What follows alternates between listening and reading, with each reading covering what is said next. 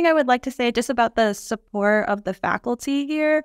I am a person who all of my first semester, I was able to make it through and not see any faculty for any office hours because I felt like I never had a good enough question or anything to present. So I didn't want to waste their time, right? So I went to my first office hour this semester and I was just received so with open arms. I was even congratulated for my first office hour session. Like I was told no, this is not a waste of time at all. Even just me speaking out my thoughts, even if I didn't have questions, that I was honestly receiving very good feedback and being able to understand things a little better then.